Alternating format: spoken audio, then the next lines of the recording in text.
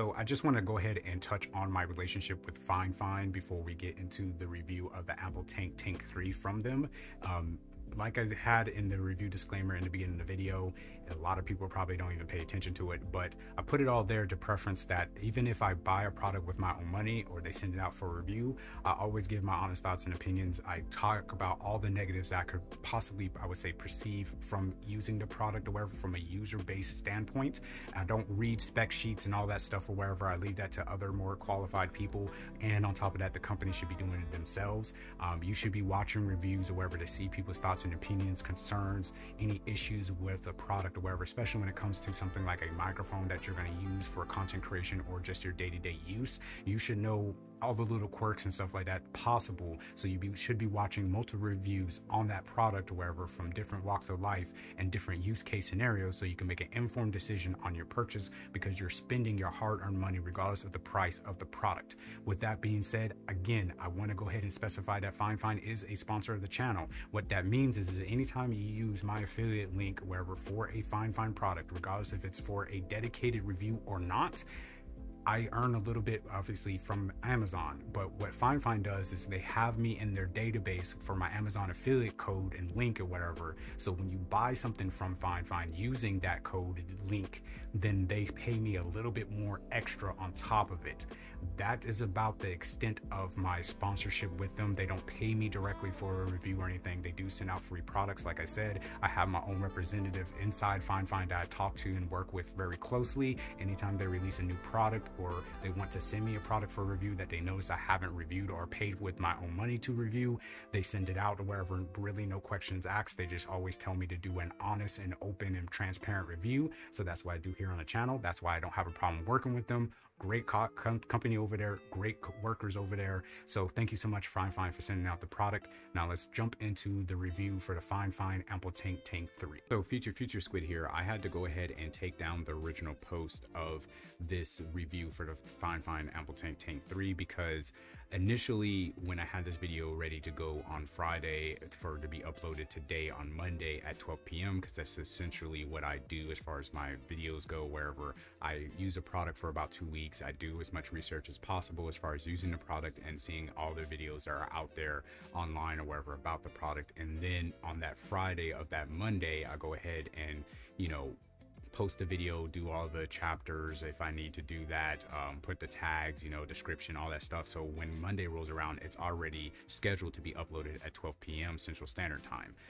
The problem with that is that yesterday or this morning, wherever, because it's been so long, I saw a review that somehow I missed of the AmpliTank Tank 3 from FiFine that a content creator here on YouTube did. And in his package, he had a completely different package that I've never seen anybody else who did a review on the FiFine AmpliTank Tank 3 have. And in that package, it was a bigger box. It looked more pristine or professionally done or wherever. And it came with the long USB cable and a decently sized XLR cable, and I imagine that's from FiFine themselves as far as like their own branded XLR cable, because they do sell one. The problem with this is that this microphone is around $90, and I didn't really think I covered it in the review. If I did, I had edited it out by accident, but in the review I never talked about the fact of this microphone is at $90, so why is it not coming with the XLR cable when FiFine does sell their own XLR cable? And at the price point of $90, you would expect it to at least come with the XLR cable. Because I've gotten microphones in the past, I mentioned it before, the Movo VSM5 that came with its own shock mount, its own pop filter, the microphone, and an XLR cable for $99. And unfortunately, it's a cardioid condenser microphone, so it's going to pick up a lot more room echo. That's why I don't really use it, and I only really use dynamic microphones because my space is not really sound treated. And I always recommend more dynamic microphones to content creators because they're in similar cases, so it's easier to EQ, etc. But again, I fall back on the fact of this microphone is $90 and it's not incorporating it. Now, I don't know where this person got this package from. He said that FiFine sent it out to him, so I don't know if it's because maybe he's in a different country and that's what's offered in that country, and maybe in the United States or wherever other people are doing the reviews, because again, this is the only person that I've seen with this package. Maybe they don't offer that package or something like that. I don't know. Maybe it's just, a creator like thing or something like that, and they send him out a special package or whatever, or version. I have no idea. But now, like I said, the K688 was kind of on that borderline of, okay, I can see people just using the USB port. That's why, you know, it's not too bad that they don't include the XLR cable. But this one is more premium and more pristine and professional looking and all that stuff, and that's what you're gearing towards. Well, those type of people are going to use XLR because the signal from an XLR port or wherever is always going to be better than a USB port. We're getting good with USB microphones, yes, but XLR is always going to be better in my personal opinion. So why not include it in your premium level of microphone? It just doesn't make any sense to me. And I know with the smaller box, you still fit that XLR cord in there and somebody's mowing grass and it's really irritating. The last thing I'm going to say is that there's somebody that covered the AmpliTank Tank 3 from FiFine or wherever, from I would say more of an audio engineer standpoint, going over frequencies and testing and all that stuff of a microphone. Very detailed review wherever. If you're more interested in that, I'll leave that linked in the description or wherever. Really good, awesome video wherever. It's worth the watch in my personal opinion. And you should be watching content creators that kind of do that kind of stuff. But here on the channel, I'll just talk about a user point of view wherever. I don't go into deep dives of the mechanics and all that stuff behind microphones and frequency ranges and waveforms and all that stuff or wherever. But this person did a really good review. It's probably the best, I would say, FiFine AmpliTank Tank 3 review out there on YouTube, period. So again, I will leave that linked in the description. Definitely check it out. Definitely, like I said, it's worth the watch. So with all that being said, here's the rest of the review. So, Future Squid here. I have to re-record this part because a lot of plosives were being picked up because I forgot about microphone etiquette 101, and on top of that, I forgot to turn off my overhead shotgun microphone, so the audio was unusable. So now I'm going back and re-recording this part. So this is what it sounds like for the FiFine AmpliTank Tank 3 with no post-processing, no audio filters, no nothing or wherever. It's just plugged up into the Comica Adcaster C2. Only thing that has changed on that device at all as far as the interface goes is the gain again is around like 30%, and the volume of the microphone is set to 100%, and then the overall volume output of the signal that's getting sent into OBS for capturing is at 100%. So that's just pretty much it. This is what it sounds like. Obviously, plosives, and the farther you get away and the closer that you get the proximity effect. The plosives are not really that good, I would say, on this microphone. Some people kind of talked about that a little bit. There's no foam windscreen or pop filter or anything like that that comes with this microphone, so that might be a downside because this is a $90 microphone, and we'll get to that in a second. But with that being said, if you obviously bring the microphone further away from you, you talk to it directly, like looking at the camera, and have the microphone angled at the side so it's catching the side of your mouth and not directly the air that's coming from the front of your lips, you will be perfectly fine. And that's what you're supposed to do with dynamic microphones anyways. This proximity effect and getting so close and having the microphone pretty much touch your lips, that is not the way you're supposed to use a dynamic microphone, but people have gotten to the habit of doing it. It's not the proper etiquette at all. But your bigger streamers do it, your other content creators do it, so everybody just follows suit instead of learning what you're supposed to do correctly as a content creator. Again, do your research, educate yourself, become a better content creator. With that being said, I'm gonna go ahead and turn on the VSTs or plugins or whatever for this microphone. All right, so now what you're hearing is the VSTs that are added to the FiFine AmpliTank Tank 3. They're going to be a background noise removal, a de-esser, and then on top of that, we're going to be running two different sets of EQ curves. One is to kind of bring out the muddiest, just a little bit down, and boosting a little bit of presence. The other one is going to be just a general, I would say, correction EQ curve or whatever you want to call it, to get this sound, because we need to deal with the echoingness of this room, because this room is not sound treated. And what people won't do is do those EQ curves. A lot of people would try to do something like the background noise removal, wherever, because they have a PC fan or they have a fan in their room or something like that, and they are looking to cut out all that noise. And what they'll do is, like I said, they'll do the minimalist or whatever steps or approaches to cutting out that. Or most of them, I've heard it from playing video games with people and having in-game chat and going into people's streams to host them from streaming wherever. If you don't know, I do stream over on Kick. There's always a live stream link down in the description. Go ahead and follow the channel, turn on notifications, come talk to me sometime. But I digress. With that being said, I've gone into a lot of people's streams, and like I said, I've played a lot of games with people, and their microphone is either on the desk or it's attached to a boom arm, but it's right next to your mouse and keyboard or right next to the controller, and you can hear every single click and clack and just everything like that. And it's like, a lot of them don't understand that as a viewer, you don't want to hear that and you don't want to watch something like that. It's unwatchable. And as a person that's on their team, you're going to go ahead and mute them because you don't want to hear that all the time. You don't want to hear the echoiness of the room or wherever. And that's why even if you get a $90 microphone like this one or any other microphone out there, you should be looking to add VSTs or plugins or something to enhance the richness and the sound of your voice, and on top of that, cut out all that echoiness as much as possible. And the reason why I'm talking about this so much, and people are probably like, oh, Squid, get to the point, it's very important to say this because the number one con of this microphone is that it's really sensitive. And when you have it on a microphone boom arm and maybe it's on the side of your desk where your PC is, and maybe you're like me. So I have external hard drives and they're not SSDs, they're hard drives. So they have a disk and they're spin up and everything like that. So they make a low little hum or something like that. That's not really, I would say, audible, but if you touch the device, you can feel the vibrations. I have two 10 terabytes of that right next to my PC. And since I moved my studio and office around and my YouTube, I would say my streaming and editing rig or wherever is over here, I moved the microphone boom arm from where you see that desk fan is to the other side next to my PC, just because of I wanted to get this backdrop or whatever for my live streams. So that microphone boom arm was sitting right next to those 10 terabytes as well as my PC, and it was picking up all the vibrations that were being distributed from those devices into the microphone boom arm. I never noticed it with any other microphone that I've had and that I've used or wherever, and now that I've had this desk in this space. And those microphones would be the likes of the FiFine K688 because it has a shock mount, and the Tonar TD510, as well as the IX Tech IX Mic 001 or wherever that microphone. Mostly because those two, the IX Tech one and the Tonar, are a little bit more metal and bulkier, as I would say thick, heavy microphones. So I imagine the vibrations are having a hard time to travel to the capsule to be picking up.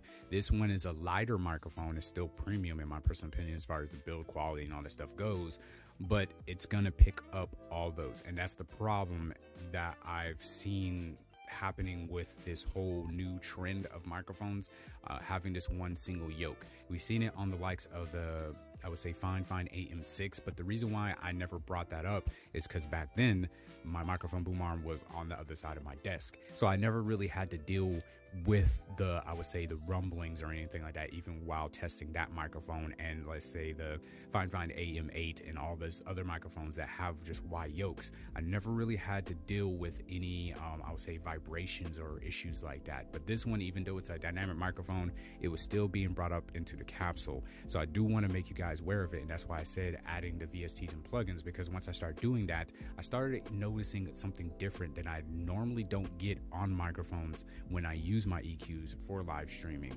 And when I turned them all off, I kept hearing this humming kind of buzzing noise or whatever, kind of like a refrigerator, how loud it was in my headphones. And I was like, what is this? And you know, it wasn't so distracting or really noticeable while live streaming and everything, but when you have dead silence or wherever and you're talking and you're live monitoring, you might pick it up. So just keep that in mind. Keep this microphone away from, or the microphone boom arm that's attached to this microphone, away from vibrations or anything like that, because it's going to pick it up.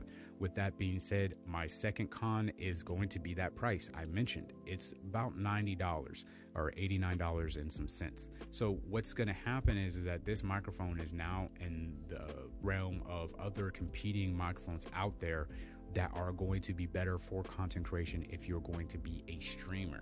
And the reason why I say that is because you have the likes of the Elgato microphones, the Wave 1s and the new Wave whatever microphone they just came out or wherever. Those microphones are still overpriced, but they do come with the capability of, with the USB port, having access to something called the Wavelink software, which I am using right now for VSTs and plugins. You can have up to 9 little audio channels, from bringing in your browser source, your music, your microphone, obviously, any other USB audio interface like the Comica Adcaster C2, I can bring it in there. I could bring in the FiFine SC3, stuff like that. And I'm running the Elgato Wave XLR right now. But again, those Wave microphones you can find refurbished, especially the Wave 1 or wherever, for around the same price as this microphone. And like I said, if you're going to be a content creator and you're going to be possibly streaming and you're going to want to adjust, you know, stuff that you're hearing versus what your stream is hearing and all that stuff, it's a really compelling argument to pick the Elgato products over this one. And not to mention the Mayano software that comes with their microphones through their USB port. Even though it's very limiting and is not as robust, you can still get limiters, compressors, you get different EQ curves and stuff like that. Again, it's not very customizable wherever or at length as I would say that you get with the Elgato software, but still around the same price of this microphone, you can get a dynamic microphone that allows you to do all this stuff through USB. And like I said, even though Elgato is, yes, it's just USB, it's not XLR, and it's a cardioid condenser microphone versus a dynamic microphone, so it's going to be a little bit harder to get rid of that echoiness of the room. But the capsule is still made by Lewitt, which is a very, very good, I would say, premium brand microphone company. So with all that being said, do I still recommend this microphone? Yes, only if you're going to get it for the XLR ports. If you're going to use this through an XLR interface, wherever, I still recommend it. The only thing that you would have to do is make sure, like I said, that there's no vibrations or anything like that coming from your desk or anything. Obviously, the microphone's been over here. It's away from vibrations and stuff. You're not hearing any of that or wherever. Obviously, in my personal opinion, the microphone sounds great. It looks great. It looks premium. I would use this on a podcast, like if me and my wife had a podcast or did videos in the future, wherever, sitting down, maybe some reactions or something like that, I would use this microphone. I think it looks fine being in frame and everything. And since the Comica Adcaster C2 has 2 XLR ports, I would be able to do that. The only thing that I would wish as far as changing up or whatever is maybe beefing up those components inside so it doesn't have to deal with those vibrations. And on top of that, I would also say that if in the future FiFine does this a lot, where with their microphones at a later date, they usually come out with other color options. This one, I think in white as well as the yoke, you know, keeping yoke, because the AM8 even in white and pink still has a black yoke. So if they can somehow get the yoke in white, that would be nice. But you know, if not, I understand. But if the microphone was in white, I think this thing would look phenomenal. I think it look, honestly, FiFine kills it with their colors when they do stuff like that. So I would like to see this thing in white if possible, as well as I know they'll probably come out with a pink version. But FiFine, there's a little question, you know what I'm saying? Can we get a purple? You know, I know we have pink, I know we have white, and traditionally like black, and some of their older microphones have extra colors like navy blue, I think, as well. But can we get a purple color? Because my wife loves purple, and I'm thinking about making her a setup or wherever. I've been on and off of whatever talks with her and telling you guys about it. I think that would be really cool if I was able to do that and use a microphone like this in purple. That's just a thought, you know what I'm saying? Just throw an idea out there. Take it or leave it, you know what I mean? But overall, like I said, I do like this microphone. It's just at that price point, yes, it has the combo jack of using USB or XLR if you do want to upgrade to an XLR interface later. Again, this microphone is really good. It's just at this price point, y'all already know I'm completely honest with you guys all the time, regardless of who sent out what. This microphone obviously sounds good. In my personal opinion, it's a little bit better than the Tonar TD510 that we looked at not too long ago. It's right. I like it around the IX Tech microphone as well. That one was around this price point, and I said, you know, keep the price a little bit lower. This one I would probably pay around $70 for, because again, around 80 to 90 to almost $100, you're getting into that realm of companies adding a little bit more through software capabilities to their microphones, and you have a lot of options out there. Like I said, 90 bucks. It's kind of hard to recommend because it's a good microphone. So what will win you over is probably the sound of it and the way it looks for that price. And if again you have a decent, I would say, audio interface, and you're gonna have this on camera, and you like the look of the microphone, like I said, you like the sound of it, obviously you can't beat it. And especially if FiFine does, like I said, incorporate the colors or whatever, as far as white and pink and maybe purple or whatever, that would be another reason why to get this microphone, because a lot of companies out there are losing out on the customers because they're not doing what FiFine does as far as the colors go. Because I still use the FiFine K688. That's my favorite microphone from them. The shock mount, everything just looks premium and really good, and that microphone is a little bit cheaper than this one, but it does look like a little bit more on the streamer side, you know what I'm saying? Maybe a little podcasty, but more so like streamery, gamery. That's what you expect for it to look like, or to be in a place of that type of content creation. This one is more, I would say, premium, more business oriented looking or whatever, more podcasty or whatever, even more so than the FiFine K688. That's just my overall thoughts and opinions of it. I will leave, again, down in the description, affiliate links to this microphone if you want to pick it up, as well as that unlisted video comparing all the other microphones, including FiFine microphones, against it. And if you're interested in my live streams to come talk to me about this microphone or any other product that I have done, check out the product review playlist down in the description, as well as in the video. But also check that live stream out, watch those videos, and then come talk to me on the live streams. Again, links in the description. If you're new to the channel, consider subscribing, and I'll see you guys in the next one. FiFine obviously killed it with this microphone as well, but I love my K688. I can't get rid of it, man. So I probably will leave this microphone over here, and you probably will see it debut on the channel every now and then when I need to do a shot like this or just converse with you guys. So again, leave me down in the comments down below what you think of this microphone, and I'll catch you guys in the next one. Y'all take care. Have a squid-tastic day. God bless you and yours. And deuces, everybody. Much love.